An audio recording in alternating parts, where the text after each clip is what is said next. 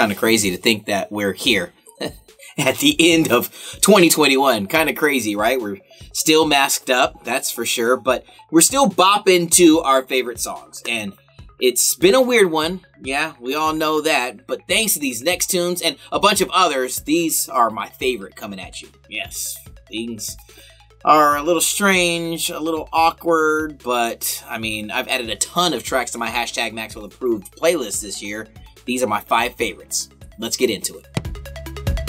So let's go ahead and roll into this one. The Weeknd, Save Your Tears. All right, dude started off 2021 with, performance at the Super Bowl. Unforgettable halftime performance that he put $7 million of his own money into, and it even gave us a documentary. I mean, I've watched it 3 times, and you can't forget about that scene in the mirror, right? Plus, well, this song is topped the charts and the video the most watched on Vivo. Justin Bieber, Giveon, and Daniel Caesar with Peaches. This R&B bop really showed how Justin Bieber has grown, and well, the whole world knew who Giveon and Daniel were after this, but here's the thing. My favorite performance of this song might have been this year at the Nickelodeon Kids' Choice Awards. If you don't believe me, go ahead and check it out for yourself.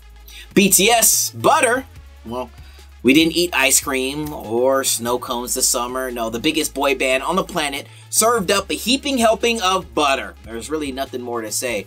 I mean, these guys, well, thank you. That's, I think, the main thing that we need to say for dropping one of the catchiest tunes of 2021 and giving us one of the most colorful videos also.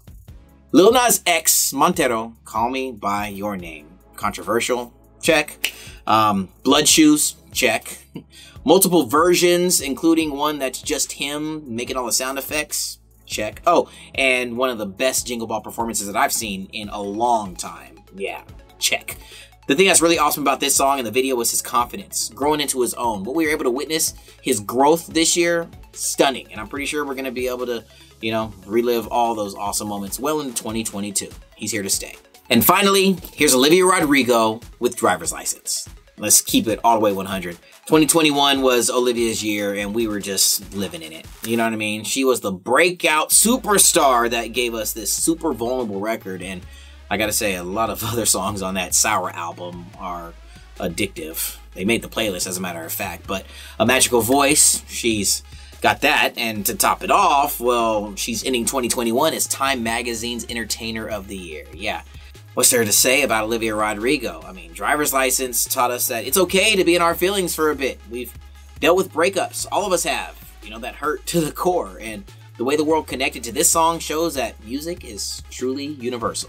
So here's to 2022. Thank you for an awkwardly amazing 2021. But hey, let's do our part to make sure that we get ourselves healthy and we get vaccinated, boost up and all that stuff so we can see these superstars in this list here and a bunch of others who are going to be hitting the road in 2022 in a COVID-friendly environment. We deserve to see music live. That's how it's meant to be felt and heard, okay? So I hope you get the chance to spend these holidays with your family, your friends, those that mean the most to you, like I'm going to be doing, bouncing around the world. And don't forget, wherever you go, you've got us. It's absolutely free. You can search my playlist and take us with you wherever you want. That iHeartRadio app is waiting for you. Just check out hashtag Maxwell approved. Catch you next year. Hey guys, thanks so much for watching. Did you like that video? You can check out more over here. And don't forget to subscribe to iHeart right here. And if you're already a longtime fan, make sure you ring the bell down below so you don't miss a single video. Bye guys.